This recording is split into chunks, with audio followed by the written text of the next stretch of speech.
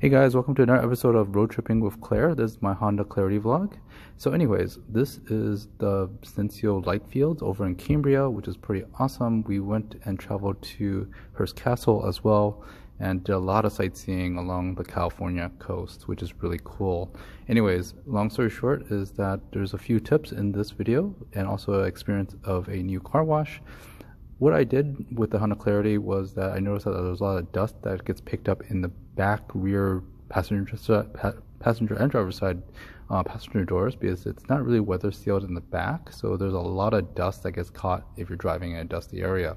So there is weather sealing before that's from Honda, but it doesn't really cover much and it just picks up a lot of dust.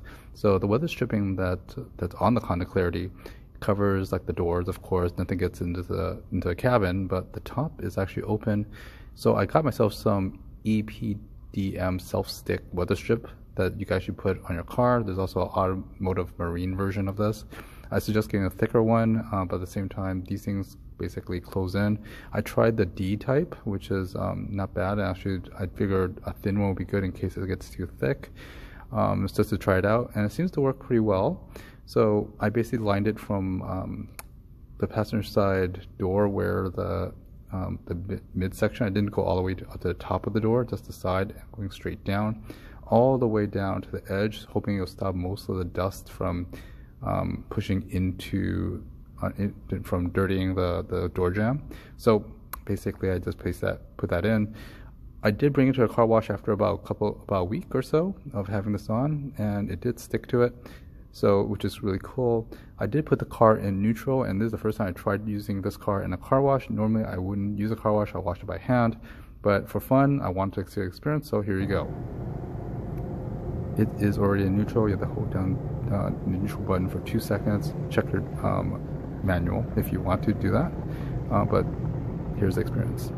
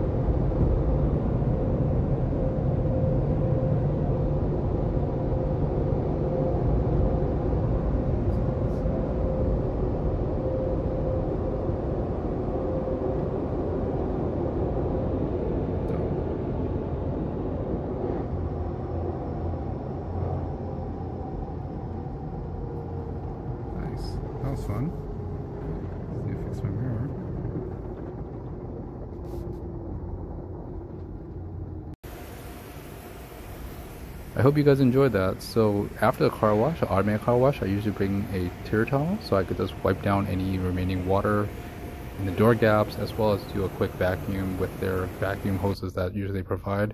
I do like this new car wash around in my area because they offer free vacuums, and it's a relatively new. They just redid this place, so it was really easy because I had floor mats that went up like a couple inches. If you want to see videos of that, please let me know. And actually, just check the playlist for the Honda Clarity playlist.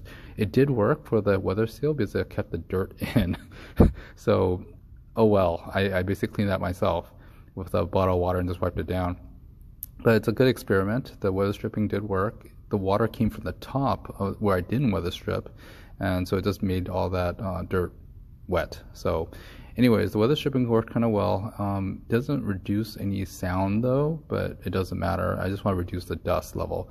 The automated car wash was pretty nice. It was a new car wash, so very little issues with that. I did notice that there's some suds and water that was built up on the Honda Clarity's weather stripping, and that's about it. I hope you enjoyed the car wash experience as well as my experiment with the weather stripping. Look for other videos, and of course, like, subscribe to SterlingW.